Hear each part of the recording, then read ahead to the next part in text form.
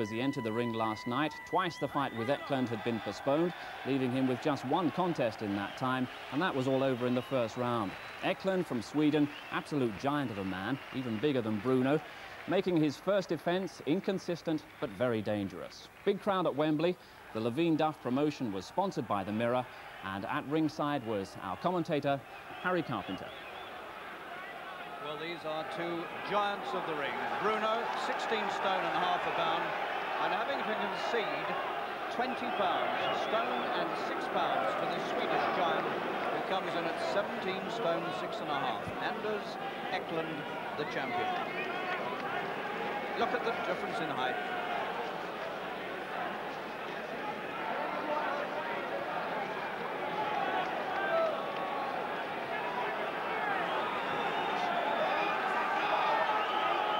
Bruno's chance is here.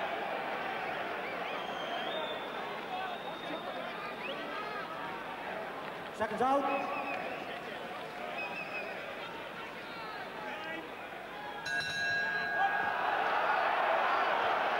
Can Bruno's punch topple the giant? Eklund has had an up and down career, and I mean that literally. He's had disastrous nights, and he's had one very good night when he won this title from Stefan Tangstad of Norway. That was in March. Bruno's gone straight into the attack with the big bombing blows. And he's certainly scored the first psychological points, and he's given the big man from Sweden a taste of what's coming, and he's already beginning to look very shaky.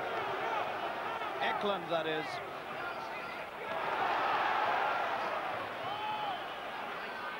Eklund, a big man, but on rather thin legs for such a giant. Now Eklund's really got to get the reach working here, otherwise he's going to be swept out of this very quickly.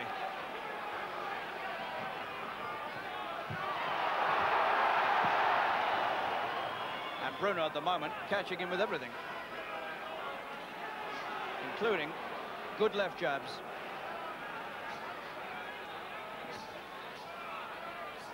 Eklund himself can be dangerous. He proved that when he won the title. So Bruno will need to be a little cautious. He doesn't want a bone crusher or a jumbo Cummings. Two men who really shook him up.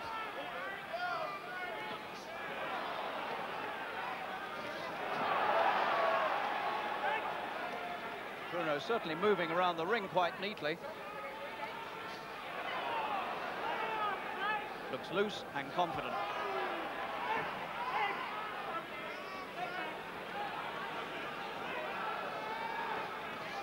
Eklund taking deep breaths.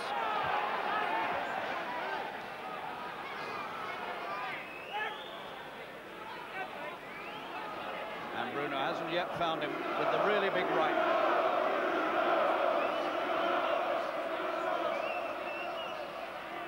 And this crowd already beginning to warm to this fight, sponsored by the Mirror. The cheers coming already from this Wembley arena, hoping against hope that Bruno is really going to put the bomb in a minute and sweep the giant away.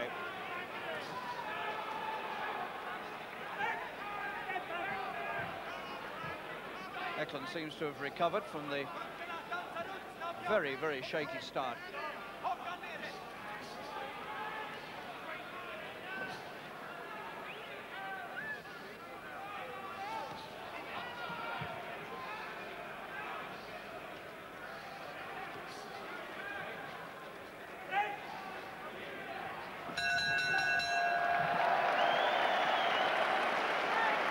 Bruno threatened to do a very quick job indeed there. He came out so confidently. Wonderful start. No nerves at all. Looked absolutely in charge at the start. And for about a minute, it looked as though he might just get it over very, very fast indeed. Frank Bruno, 23 years old, 4 years younger than Eklund. 16 stone and a half a pound, 20 pounds lighter. 3 inches shorter, and conceding an inch in reach, 84 inches to 85. Ranked number 9 now by the World Boxing Council, Bruno. Let's have another look at that good start by Bruno in the opening round. He really did find the man so easily with lefts and rights early on. So that corner will be quite pleased with that start. Round 2.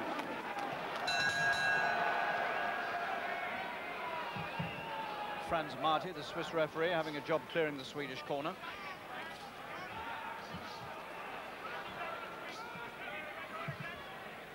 It's important here that Bruno doesn't let Eklund get confident and settle down. And already Eklund's nose is bleeding, and that's because of the jabs that Bruno has planted on it. He's been impressive with the jabs.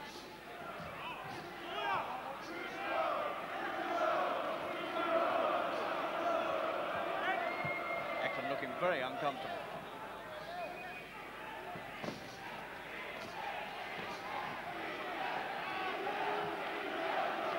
And Bruno not going wild with the right hand, he's waiting.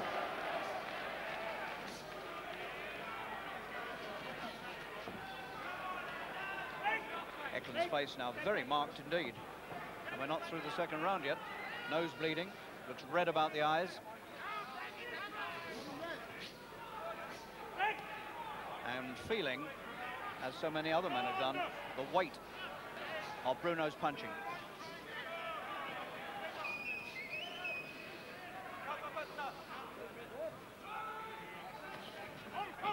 With Larry Holmes having been beaten by light heavyweight Mike Spinks in the last few days, the whole heavyweight situation is blown wide open now. And Bruno's big chance, if he wins this, could be not too far away, but not if he takes punches like that. He stood for the right hand and Eklund was through with it. And there's the danger sign, the first of them for Bruno. And he looks a bit disturbed too. Now he needs to keep cool here. And above all, keep away from the right of the Swede. And the Swede has suddenly gained a lot of confidence. Bruno's hurt. And that bell has come at a very, very opportune time for Frank Bruno, because once again he was caught by the sucker right hand. Jumbo Cummings did that to him once, and he threw a fight away against Bone Crusher Smith by getting caught in the last round when he had the fight won. Let's have a look at that again, because this is the danger for Bruno if he gets careless. There it is, just masked by the size, the sheer huge hulk of the man. But nonetheless, Bruno felt that right hand, and he still didn't look too good at the end of the round.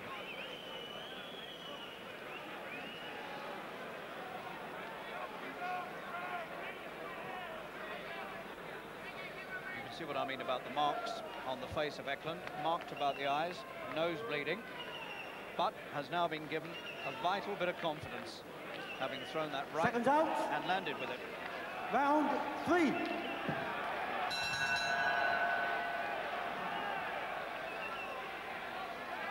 there's a bump at the side of Bruno's left eye, and I think that's where the right hand caught him.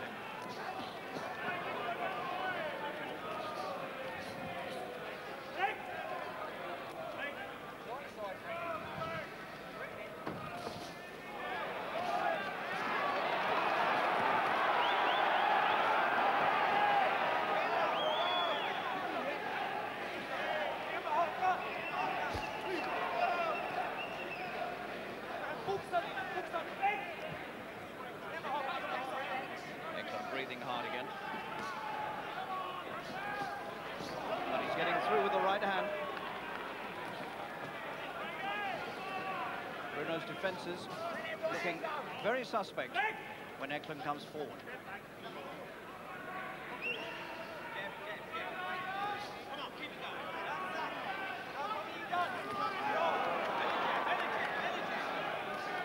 Bruno a lot less mobile than he was.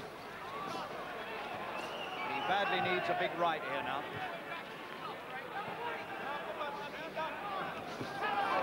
He tried and he only just missed with it.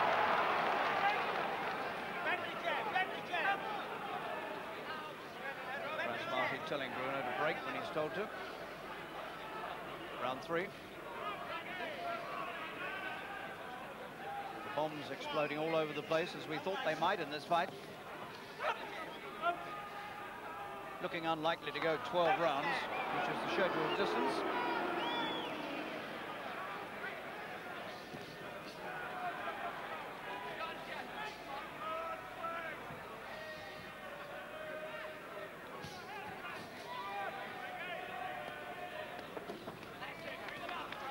Eklund has certainly gained in confidence since that very, very shaky opening.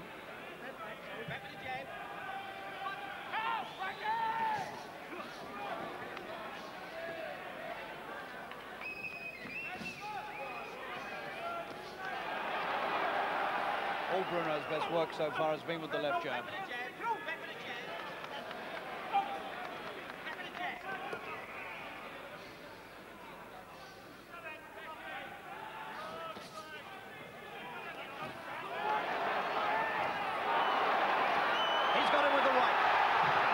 The first really big one that connected, and Eklund hangs on for dear life.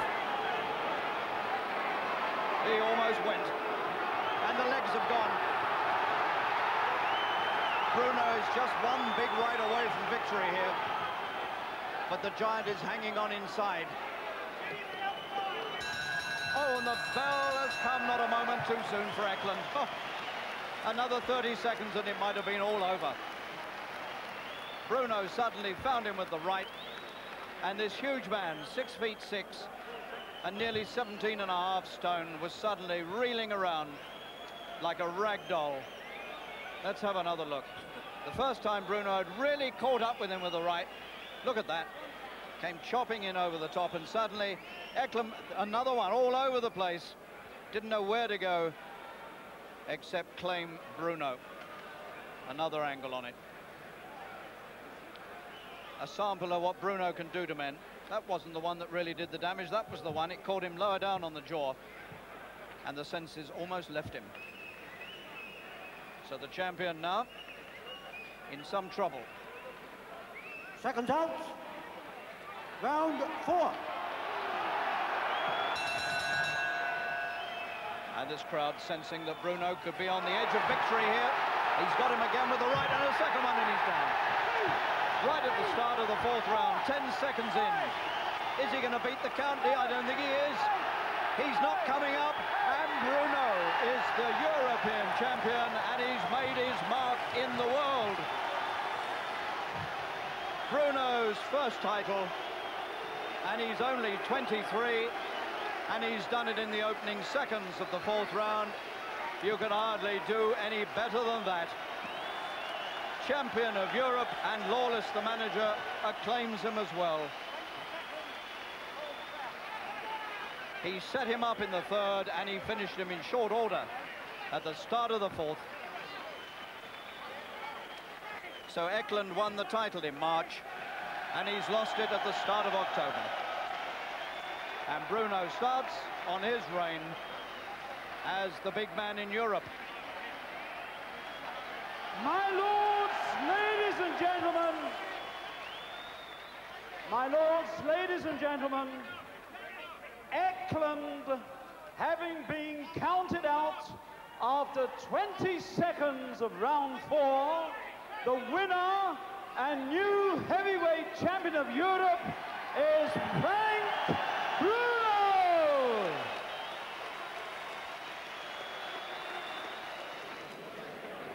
Frank, congratulations. Well, how does it feel to be a champion? It feels beautiful, very, very beautiful. I didn't think I would see you again, Harry, you know what I mean? I thought you retired from the show, but... No, you got it all wrong. No.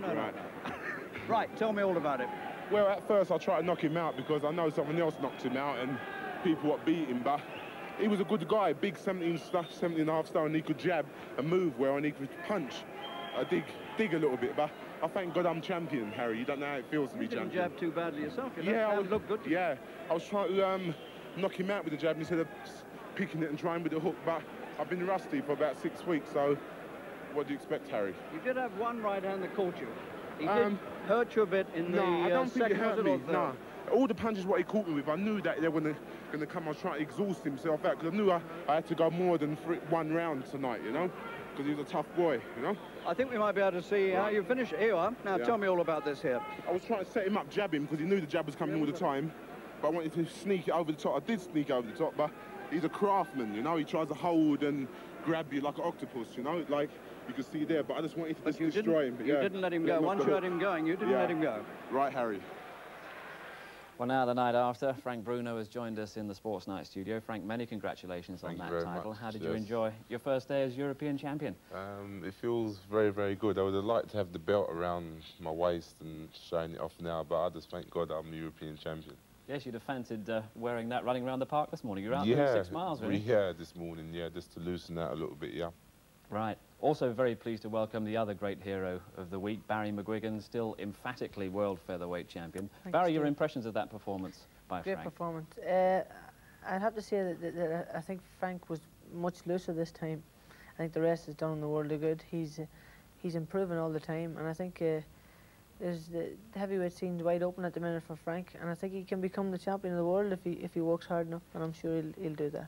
Absolutely. Winning the first title takes a great weight off your shoulders, doesn't it? It certainly does, and I think he's a great prospect. As this is turning into a mutual admiration society, Frank, where did you see Barry's performance on Saturday night? I was staying at Terry's house and I saw it then, yeah. Good performance. Must have been a tremendous inspiration. Yeah, considering all the pressure, you know, fighting in the home ground and all the pressure what he's gone through. He's very cool that night, and just bided his time, you know, and caught up with the guy. Because he was a slippery customer, Mr. Taylor was. He sure was. Was that really the story of the night? Well, it was just a matter of I knew that he was much quicker than me, and it would be a bit he'd be elusive in the early rounds, and he had very fast hands, and he could move extremely well to either left or right. So he made me look a bit clumsy, I suppose, early on, but I knew that it was only a matter of time, and I started to whack him around the body, and after 6 or 7 rounds, you know, I would be starting to slow down. So I was very pleased indeed to get it over with, because as far as I was concerned, he was the most dangerous featherweight around at the minute, and you know, very pleased, and it's opened a few doors for me. Right, yes, the big question, what next for both of you, particularly you, Frank, as the world title now beckons. Not really that simple, as there are 3 versions of the World Heavyweight Championship at the moment. The WBA with the world champion Tony Tubbs, the World Boxing Council with the champion there, Pinkland Thomas, and the International Boxing Federation with the world champion Mike Spinks, the man who's just ended that long reign of Larry Holmes. Spinks really the favourite to throw down the challenge because his manager Butch Lewis said this morning, Mr. Bruno can consider himself at the top of the list in terms of my thinking. We have no problems in coming to London now. What's your reaction to that? I'll just keep my fingers crossed and I just hope he keeps up to that promise, you know. What do you know of Mike Spinks and how much would you fancy that one? I've seen him train for about 2 weeks when we went to New York when I fought on Barry's bill in Chicago. And to see him box against Larry Holmes, and I see some of his defence, and I know how he trains, and I know what sort of fighter he is, and he's a very good fighter, but I think he's a light heavyweight and he's stepping up to heavyweight. But I think I stand a very good chance against him. That's if his manager keeps up to that statement, what he just made. Yes, as you know, there's a long way to go yet. It's very hard to set up a world title fight. Yeah, it's very, very hard, but if the money's there, I don't think it will be hard. Right. Barry, you've said in the book that is published in very timely fashion this week, Leave the Fighting to McGuigan, you talked about the problems in setting up the world title fight with Pedrosa. Very frustrating time for a fighter, isn't it? Well, that's true, yes. You know, myself and my manager, Mr. Eastwood, of course, he was the one that done all the hard work as far as organisation was concerned. When you're dealing with Latin Americans, they're more difficult even to deal with than the top Americans. So there was all sorts of problems, but we eventually got them sorted out. But there was a lot of headaches along the way, a lot of problems, and all sorts of options involved in the contract. And you know, I wasn't actually #1 contender. I was #3 contender, and we skipped Bernard Taylor to get a crack at the title, but included in the contract was that I must make my first defence against Taylor within 120 days. So I was tied to that, and you know, there's all sorts of problems. I don't think that people realise just what's involved. There's so many other people involved as well, you know. So what advice would you have to Frank in combating all those frustrations then? Well, my advice to Frank was just leave it to his manager and just to sit back and relax and let it all happen, because it's going to happen eventually.